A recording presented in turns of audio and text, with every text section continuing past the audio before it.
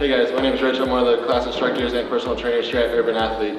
When I'm teaching classes here are a few of my favorite exercises to incorporate to get your heart rate moving. Okay, so this first one, we have a kettlebell clean. It's basically a full body movement. You want to use your hips to generate that momentum and keep that stress out of your arm and out of your shoulder.